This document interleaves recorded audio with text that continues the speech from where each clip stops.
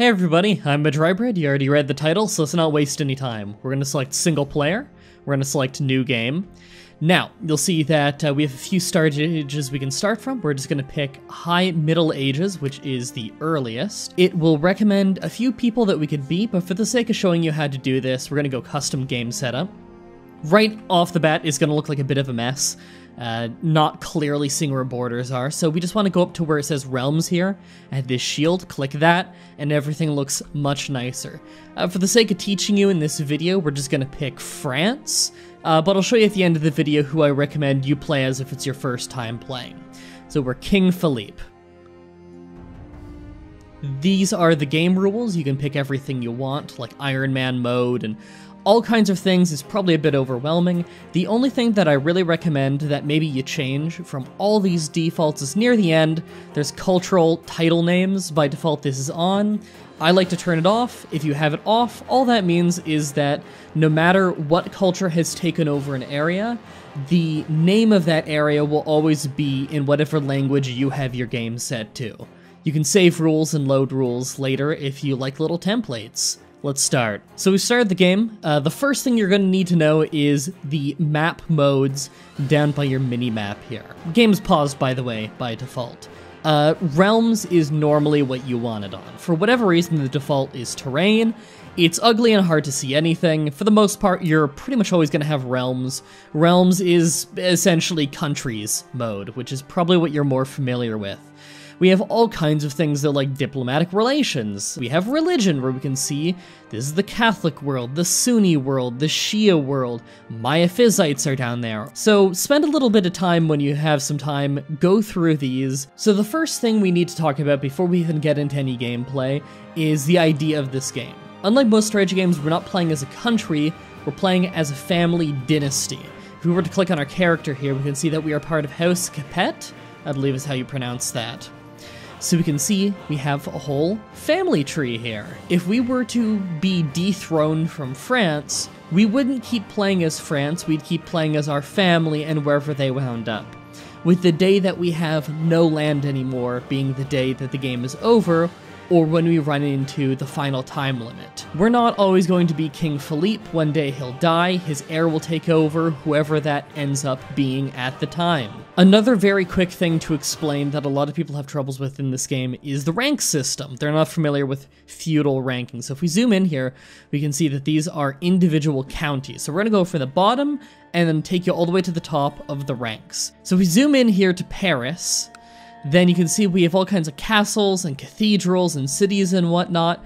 These are baronies, the lowest rank in holding land. You'll have mayors and bishops and barons in the castles. So if we zoom in on one here by clicking on the crest, we can click on a random guy. He's a mayor, so he is of the baron rank. He answers to a count.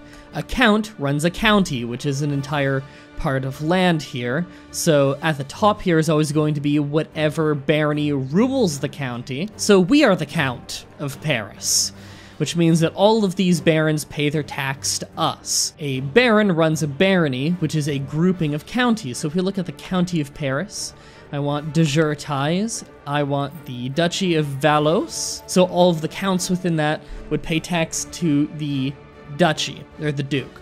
And the duke would also run a county, and through that, a barony. Over top of that is a king. We're a king. A king rules over a kingdom. They rule ahead of dukes. The dukes pay them the taxes. They get the taxes from the counts, who gets it from the barons. And, of course, a king will also have some of his own land, so he is also a baron and a count, and probably a duke. The only thing above that is an emperor who rules over kings, and I'm sure you can already understand how that whole line of succession goes. The way you can tell them apart, because they might have different titles depending on the religion that they're ruled by, we're just going to show you right here. That kind of crown there with the vertical pearls, that's a barony. The crown with the spikes with the pearls on top is a count. A duchy crown has some actual gemstones on the front. It's got the red and the blue, still with pearls along the top. A king's crown is probably the one you're most familiar with, where it has the kind of golden dome coming in over top of the red velvet. And lastly, an emperor's crown is the big purple crazy looking one with all of the little gemstones. Now, no matter what culture you go into and what they call it, like over here, this is the caliph. He's running a kingdom, which would be a sultanate normally in the Muslim world. A sheikdom would be a county, and an emir would be a duchy, so on and so forth. You can tell all of it by the crowns. Your character sheet. We're King Philippe of France. Now, we don't have all of our traits yet because we are underage. We're only 14, as you can see by hovering over our face here. And you're an adult at 16. We're right here. And this is our main holding, which is the Kingdom of France. This is the succession line and all of that. We are Catholic, which is a Christian denomination, as we can see right here. It says our religious head and everything. We'll look more into that later. Our government type is right here. We're feudal, of course. Our culture is here. We're French, which is a Latin culture. Now, the most important things for you right here are 5 stats: diplomacy, martial, stewardship, intrigue, and learning. Diplomacy is how much other people like us and our ability to do diplomatic things in events. The number on the left is our skill at it, which is 0. That's as low as it goes. The number on the right is our state skill. So this is our skill plus our counselor skill, who specializes in that. We'll get into that later. Plus half of our wife's skill. We don't have a wife, we're underage right now. Martial skill, how good we are in combat at leading the troops directly, as well as how many troops we can have in the country. Right now we have about 4,500 in levies. We'll get into that. Stewardship is how much money we make and how big our domain can be, so how much land we can personally own. Intrigue is how good we are at sinister, evil plots, and also how good we are at avoiding them. And learning is a little bit vague. It's used in a lot of events, and it's generally how fast technology can develop and spread within your country, but it's considered usually a bit of a weak stat. Down here is the real flavor of the game. These are your traits. We are lustful, so we are down in piety, which I will get into, up in intrigue, up in fertility, but the Christian church opinion is down. Diligent, we're better at everything, and vassals like us more, but slothful people won't like us as much. Deceitful, our intrigue is up and our diplomacy is down. We are just, our stewardship, learning, and vassal opinion are all up. So you can see, these traits are what make our stats for the most part. Education plays a bit of a role in it, but these stats are how you really get a read on people, how you get the flavor of the game, and will determine how a lot of random events in the game are going to go. Up along here, we have our domain size. That is how many individual baronies we can hold, and counties, things like that. No, we can hold. So we have 2, we can hold 3. If you go over this limit, you start taking big money penalties, and if you go really far over this limit, then your vassals might get really upset that you're hogging all of the land. Your vassal limit, this is how many vassals that you can reasonably directly have answering to you. That's why you break things down into baronies and whatnot, so that the barons can handle all the little accounts and you'll just handle the barons. Stuff like that. You want to minimize this number as much as possible. If it goes wildly over the number, you'll start to have problems where, upon death, maybe some of the vassals break a way out from under your control. Things like that.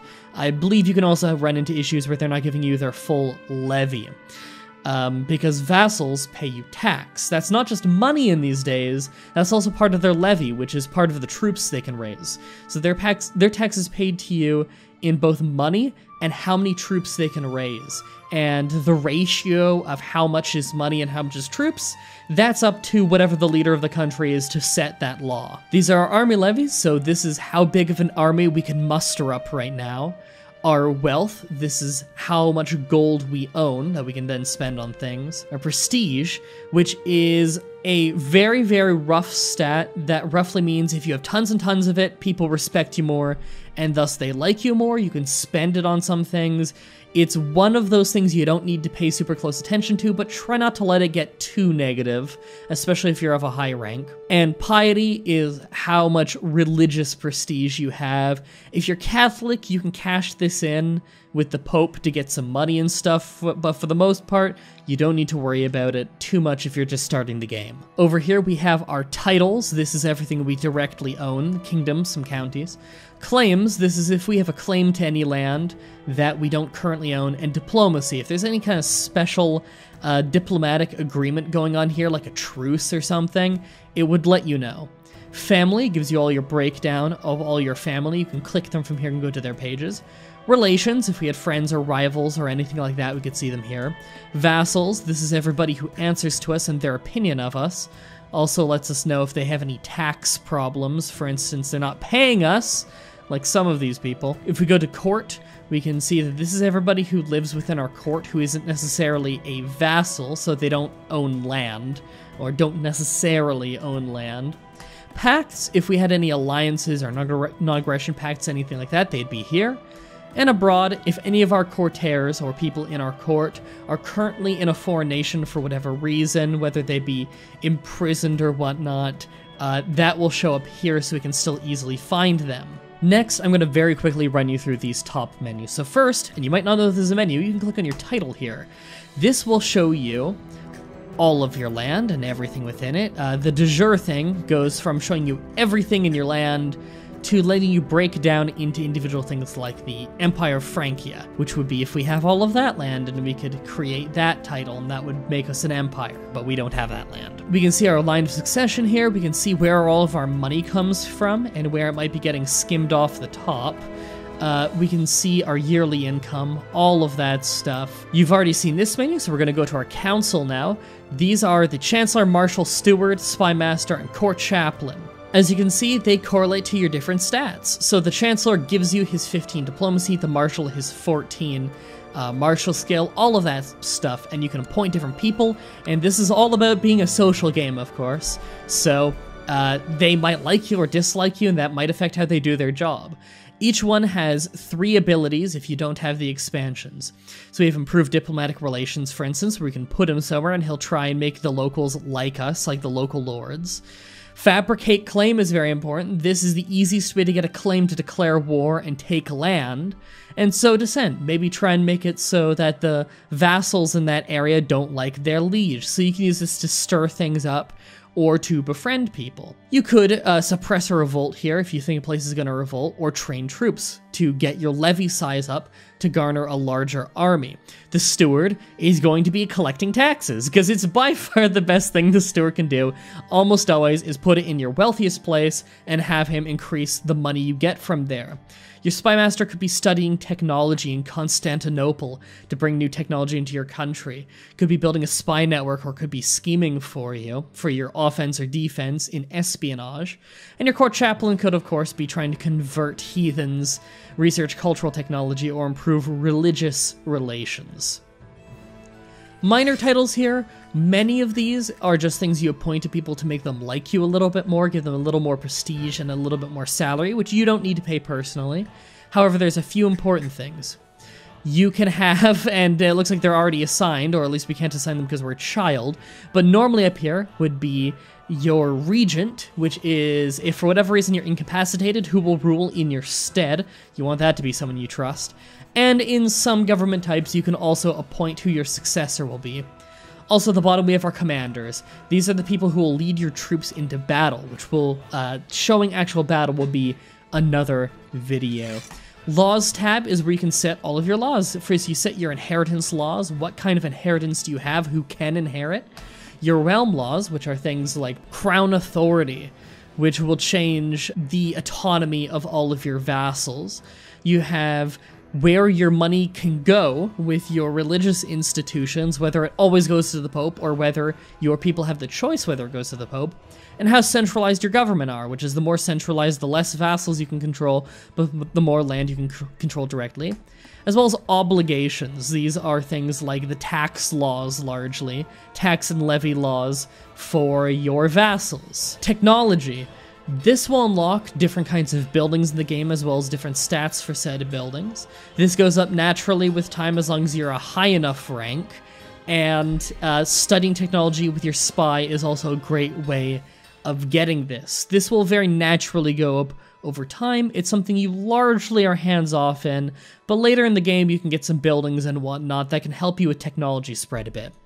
The military tab is an important one. So this is your military tab. Your army levies and your fleet levies. Fleet are for transporting troops over water.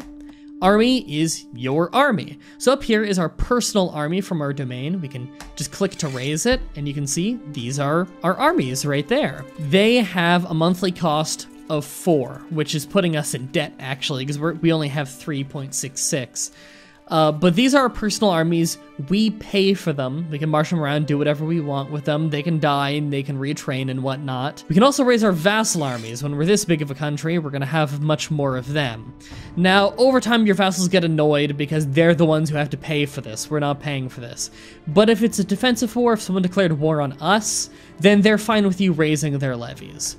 Lastly is hired, if we want to hire any mercenaries here to help us out. Or later in the game when the Crusades are going and everything, you can hire some holy orders to help you out. And this is a vassal breakdown of how many troops are coming from what people, and if you want to raise it only from certain people. The intrigue menu. This is a fun one. This is where, if we wanted to, we could choose plots to kill people and revoke titles and whatnot.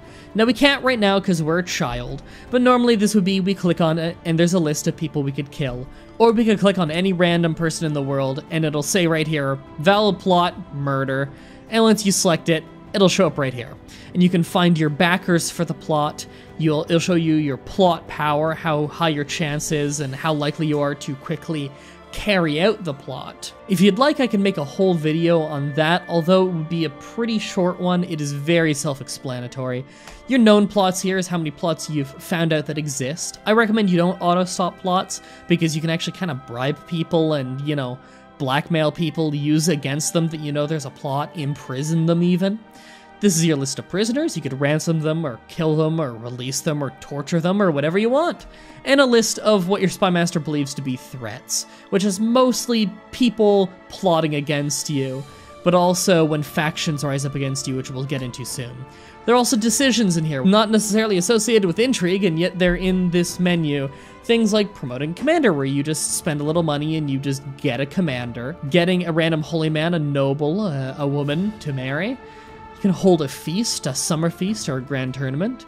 And as you get more expansions and you play the game more of these decisions will be available. But in general, they're little things we can spend little bits of money to help you out in little ways for the most part. Factions. This is if your vassals are unhappy, they might start a faction. Maybe they don't want your son to inherit because they think that your son's awful. Maybe they think that your brother should inherit. Well, maybe a faction will start up of powerful vassals who say, hey, we want to overthrow the king and make it so your brother is the king now. And it will show you here the percentage of their army compared to your army if there were a civil war. And you can deal with that however you want, by befriending them or assassinating them or however you see fit. Religion, this shows us our religion. This shows us our religious figures within our country, and in this case, because we're Catholic, whether they prefer the Pope or us. If I unpause the game, it'll probably switch. Let's just... There we go. Unpaused for a second, it switched, so they'll pay us now, which is awesome. Our balance changed again, though. But this shows us our religious heads, so we can see the current pope and everything, and we can interact with them if we want to. And lastly, societies. I don't know why this is on here, because without the expansions, I don't believe you can join any of the societies. It's entirely possible that there might be one you can join without the Monks and Mystics expansion, but I don't know of it. Next is the notifications. They'll pop up along here. Pretty much all of them you'll understand just by hovering over them. We can create some titles, you know, some duchies and stuff. We just don't have the cash. Simple enough.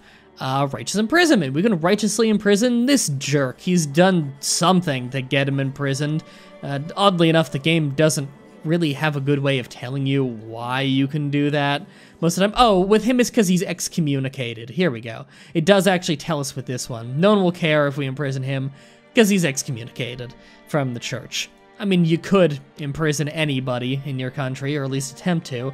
However, it's probably going to be seen as tyrannical if you can't justify it. And idle council members, because we haven't told them to do anything. Next, I'm going to really quickly explain provinces. So we're going to click Paris, because we are the owner of this. So right here is the capital duchy here. There's a list of the other duchies in it down here, which are owned by different people. You can see on the right the crest of the kingdom they're in, and on the left the crest of the individual person holding the place.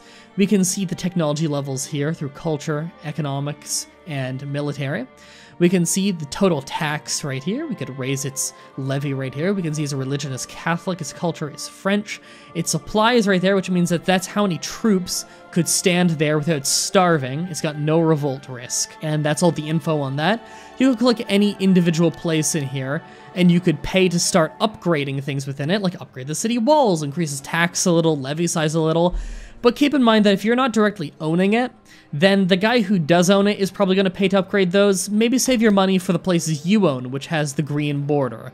Like, I own this castle, so it would be a good idea that I upgrade these castles because I get the most benefit out of it. I'm not getting a benefit after tax, I'm getting the direct benefit. And you can see as I click on it, it gives me a little info, like all the troops I get from here, the money I get from here per year, stuff like that. And that all goes up as I upgrade these things. You can just hover over and learn all about them. So now I want to explain to you getting married, because obviously getting married is a big part of this game, because you're playing as a family dynasty. You need to have kids. So all you do is when you're not married, you click on your character, and there'll be a little arranged betrothal here, or arranged marriage if you're already an adult. You click on it, and it will bring you a list of who it thinks are the best bachelors for you. Now, you could also hit period on your keyboard and search this, search all, diplomatic range yes, gender or woman, and sort by all kinds of things. Find the woman, I want to join court, yes. I want the woman in the world with the best stewardship skill is you, and I could have her invite to court or arrange betrothal. You could do all kinds of little things, assuming the leader of that country agrees. But these are people who will already agree to it. Matrilineal marriage is if you want the wife to, the kids to be of the wife's family, which we don't want that. So I'm just going to sort by who's best with money, which is generally a good idea. You can either go for certain traits that are really good, like attractive and strong, because you want your kids to have that. You could go for a wife who's really good with money, because you'll get half her stewardship, and that'll be good for having a lot of land and making a lot of money and developing your lands. Or you could go for diplomatic ties. If we see here, you'll notice that this will get us a non-aggression pact with the different people who are associated, so usually the father. We could use this for diplomatic reasons. I mean, if we wanted a non-aggression pact with the Holy Roman Emperor, we could arrange a betrothal with us and, what is this, one of his daughters, 20 years old? I mean, she's not bad, sure. He doesn't agree. He doesn't want to marry off the princess and heir to a duchy. I can understand why. But maybe a smaller place would agree to that. But all we're going to do is we're just going to pick for the sake of this. We're going to pick someone with money. We right-click them. And we see that they will agree to this. It's bad for our own prestige because we're only marrying a count, but we don't really care. So we're just going to say yes. And as we unpause the game and run the clock a little bit, you know, we'll get the marriage and everything. The betrothal will start, and when we're 16, the actual marriage will happen. So this game is kind of real time. You can see it's paused right now, but we can hit the spacebar to unpause it. That was very quick. Yes, we are betrothed now. And we can see that there are these arrows. As we hit the plus and minus here, or I'm hitting them on my keyboard, we speed up and slow down the game. You're going to notice that for a lot of time in this game, it might feel like maybe you're messing up because you've got the clock going super, super fast. That's completely normal. A big part of this game is running the clock, and in between when you have plans to do things, you're running the clock and you're letting things happen. A big part of this game is the random events, like inheritance and whatnot. Sometimes there are pop-ups of crazy things happening, especially as you have more expansions. that's more likely to happen. It's completely normal to let years go by, building money, buying things, and it will happen very, very quickly. Just know that if that's happening a lot, don't feel like you're playing the game wrong, because you totally are. The goal of this game is to do whatever you want. There is no actual proper win condition. You have a score up here that every time you die, it tallies up the score of that family dynasty member, and by the end, you've got whatever score you've got. You will see, by the way, we have a dangerous faction starting up who wants Duke Robert to be the leader of France. As you can tell, Duke Robert is the only guy in it, and his troops almost rival mine. He's got 72% of what I have, which is a little bit scary. If you're going to play the game, what I recommend, everybody calls it Noob Island, and I agree it is great to learn on, is Ireland. Pick the start of 1066 and pick Munster. You can pick this King Murshad of Munster. Pick this guy. You can expand out, slowly learn how to conquer, slowly fabricate claims, hire claimants, learn the game slowly. Check the Wikia a lot, it's very useful. And your goal can be to unite Ireland. And then from there you can move out and try and make the Empire of Britannia if you want to by taking over all of Great Britain. So that's a good goal for you if you want to learn the game. And of course, wars are something I'd like to teach you in another video as it's its own bag of worms. In fact, I wouldn't mind in that video explaining every Cassius Belli in the game, because unlike a lot of strategy games, you can't just declare war on somebody because you want to. Not necessarily if you want to take their land. You need to have a claim to their land, unless it's like a holy war or something. And we'll have to get into that in another video, because it is just too long to explain in this video. If you want to watch me play some of this game to see a little bit in action, I have a playthrough as Asturias, which is a northern Spanish country, which was very fun. I believe it was 52 episodes, all in a playlist, which will be on screen, as well as in the description. A lot of holy wars in that one. I also have a playthrough I'm doing right now on Twitch TV that I upload on YouTube every single week, where I play as the Sheik of Mecca, and we've already expanded out and made our whole kingdom for ourselves. Both of these will be on screen as well as in the description. If you have any more Crusader Kings 2 tutorial videos that you'd like to see, let me know. Tune in again next week, I'll be doing one of these for Hearts of Iron 4. Thank you everybody so much for watching, and until next time, have a nice day.